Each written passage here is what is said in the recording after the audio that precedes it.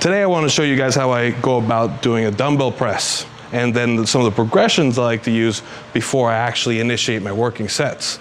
So the first thing I like to start off with is a windmill. It activates the stabilizers in the shoulders and also warms up my core and immobilizes my hips to be able to then perform a dumbbell press more powerfully.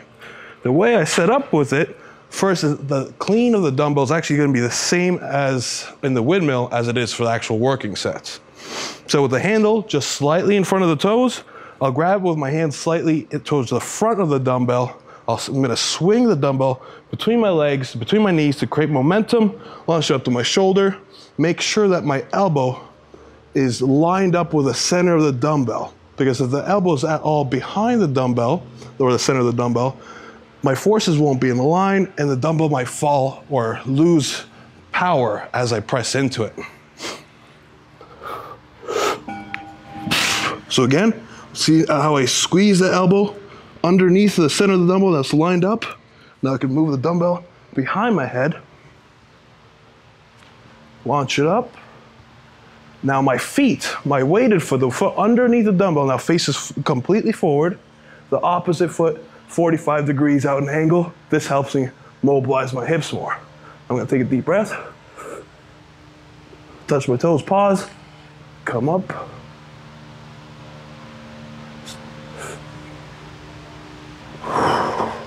On the top, stay all the way up.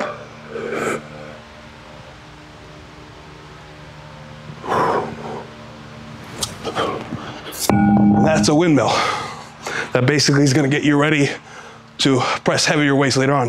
Now, I only really like to work up to about 50% of the weight I'm gonna be doing for my dumbbell working sets, just for a triple, just to basically wake up the movement.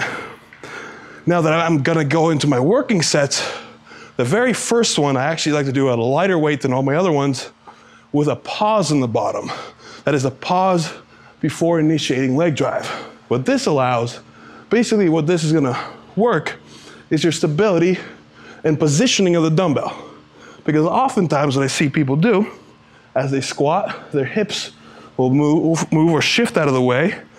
And this basically gets your lats out of the way of the arm, and now the dumbbell is gonna fall, or simply your leg drive's not gonna translate right into the dumbbell.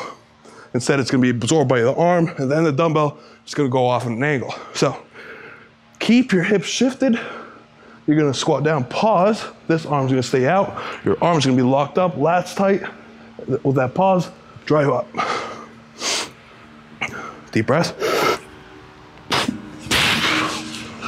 Elbow in position. Squeeze the dumbbell back.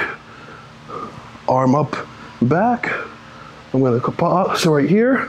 This way I secure the dumbbell in a position where it's not gonna fall or roll off my body. I become familiar with this positioning for my leg drive, and I jump straight up into it. Pause, drive. Pause, drive. And then the work begins. Now that I've basically gotten familiar with the positioning of my leg drive, woken up my stabilizers, activated my core. Now I get into my explosive sets, take the pause away, up the weight, and get to do the real work.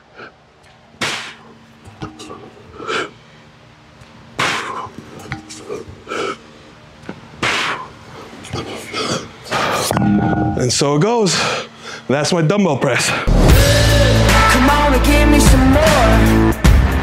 We're gonna shake the floor, bust down the door.